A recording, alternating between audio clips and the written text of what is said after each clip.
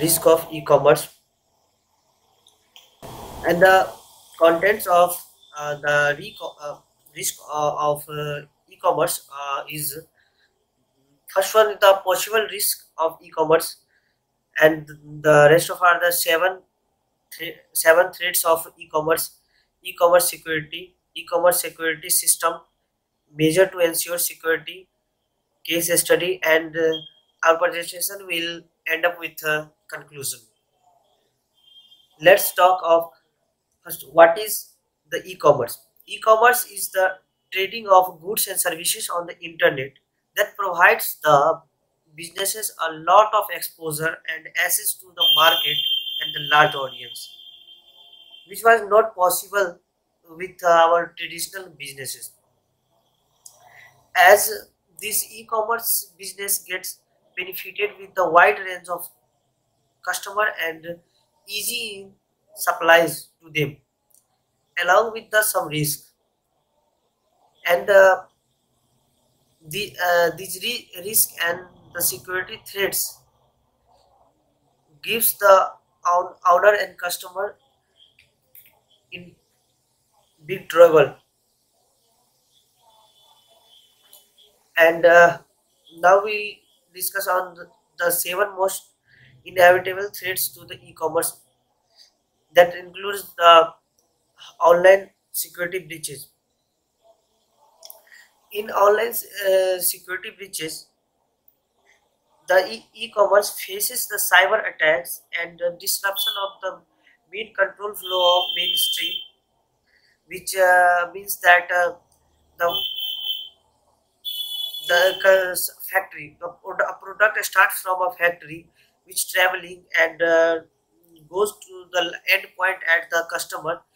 All the process is covered up with internet, and th- that will attack by the cyber attackers, that they try to break the control flow, and they have also intention to fetch the customers data, their banking accounts, and etc, the basic informations that has which has stored by the e-commerce owners. And the second one is the client dispute and refunds. In the biggest It is the biggest problem with the e-commerce, which has online shopping centers, the where the clients can claim the refunds for the disputes, and the sellers have to accept that refunds. The most of the time dispute arises when the product never arrive and the amount has charged, and some cases that product which returned, that product is not in the condition. So many dispute arises with the client and the sellers, but the refund should be provided to the client. And third one is the violation of intellectual property. It is the main important thing for the e-commerce industry.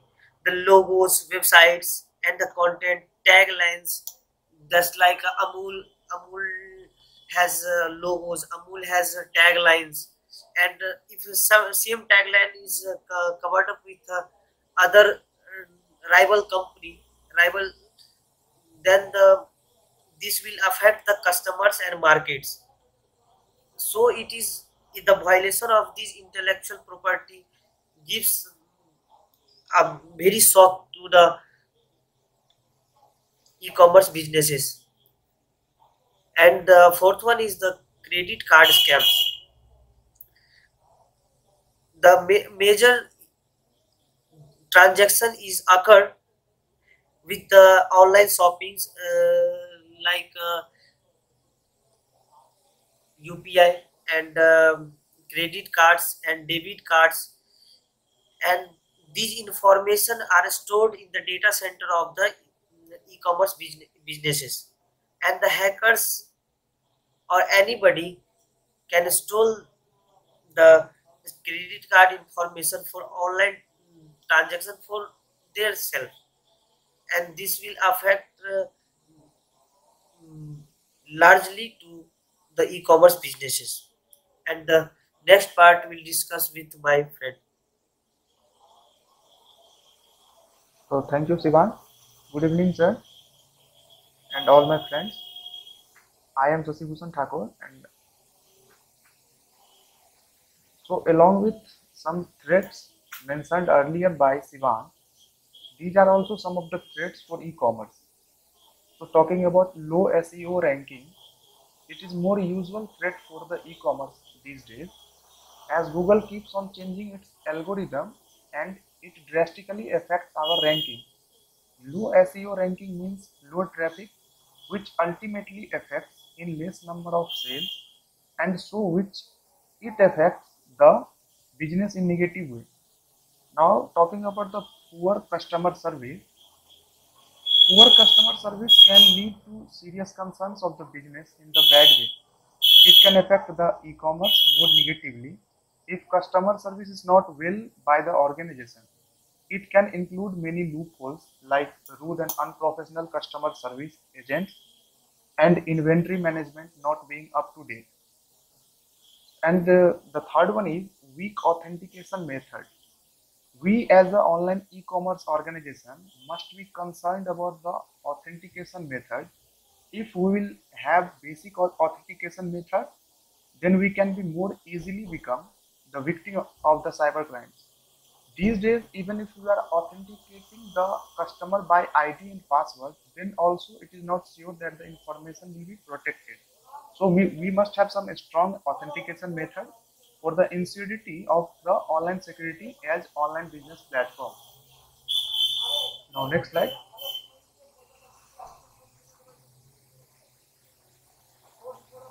Next slide, Sivan.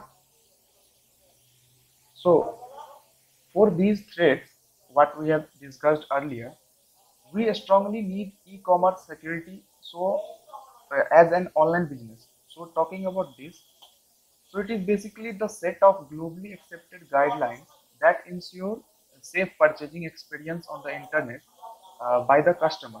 It is also beneficial for both the organization and customers, which makes sure for the organization that products are being sold in the safe manner, and at the same time it is also makes sure that the customer information is also protected. So next slide. Now talking about the e-commerce security system. So security actually plays a big role in the functioning of business, and it becomes more critical when it is being discussed for e-commerce. So these are some of the essential requirements for safe e-payments transactions. So one of them is confidentiality. In this, it states about the information should not be accessible to an unauthorized person. It should not be intercepted during the transmission too. Now coming to the part integrity, it is ensured in this that information is being transferred not by altered.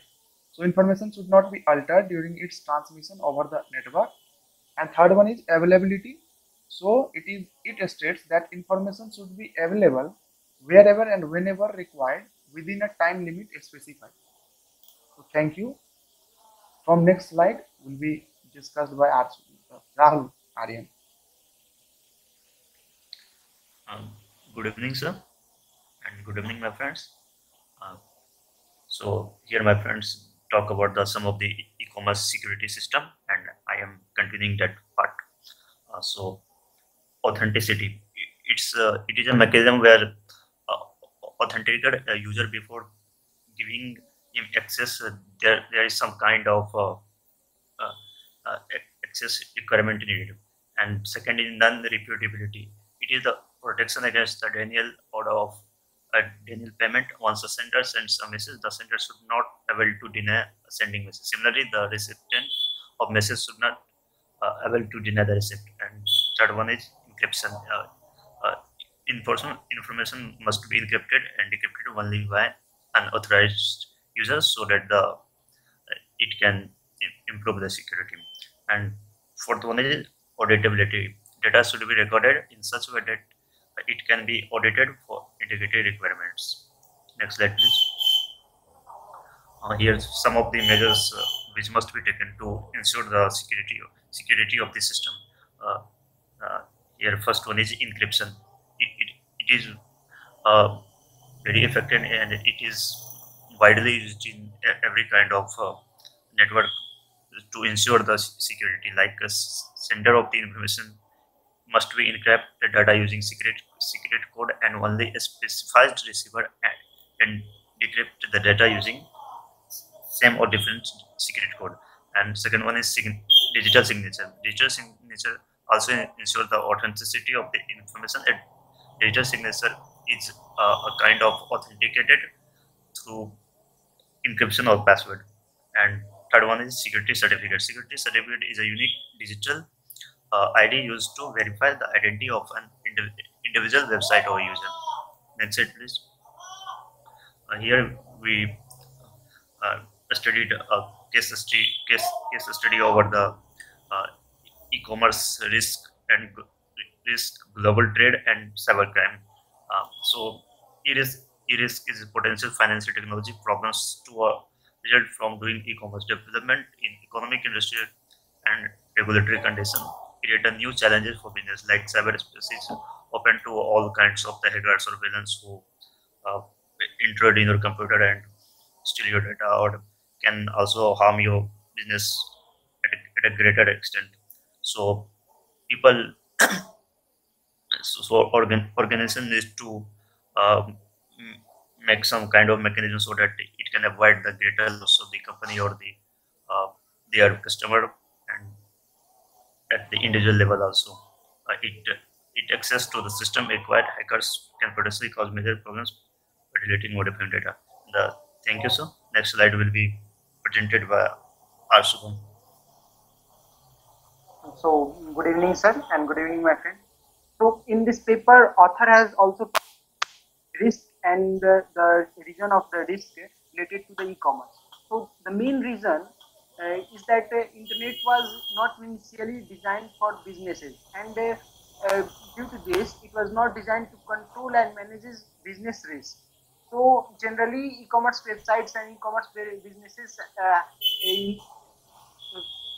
some major controls or safeguard transaction methods to protect the related information, and some of the related risks on the e-commerce the author has described are like businesses have expanded to international level, which has increased the risk factor very drastically. Ever-changing e-commerce environment alert us to unknown and newer risks which cannot be solved using old techniques. And with increasing of the computer power and connectivity and speed, the different types of viruses are developed by hackers which can be used to penetrate our systems and damage to our business. Next slide. Yeah. So we have included a second paper, which is also a study on e-commerce threats, and the title of the paper is "E-commerce in India and Opportunities and Challenges." And the author of this paper is Kumar Singh, who is a research scholar. And in this paper, he describes the weaknesses and threats of e-commerce we faced in India, in the environment of India. So the main threats of e-commerce in India are payments and transactions. Another one of the main threats are risk and fraud and cybersecurity. In India, the cybersecurity measures are not up to level. That's why the businesses faces many cybercrime and cybersecurity risks. If at the current examples, in last month, AIMS server were hacked by hackers. That was a major disadvantage, and that shows that our security system measures is not up to date. And another threats related to e-commerce are low bad customer and digital experience, and uh, low framework which customer can use to access our e-commerce business. And the weaknesses related to e-commerce are it sometimes it costs us more than our traditional methods, and the delivery of the goods shipping takes sometimes more time. Next slide. So at last, we want to say that with e-commerce increasing day by day very drastically, the risk involved in this business also is also increasing at a very rapid scale. And for secure businesses and transaction practice, we have to ensure proper security measures and proper anti-cyber threats team, and we have to establish e-risk management teams at our businesses to ensure that our system does not get damaged by the hackers or unwanted people. Thank you, sir. Very good presentation.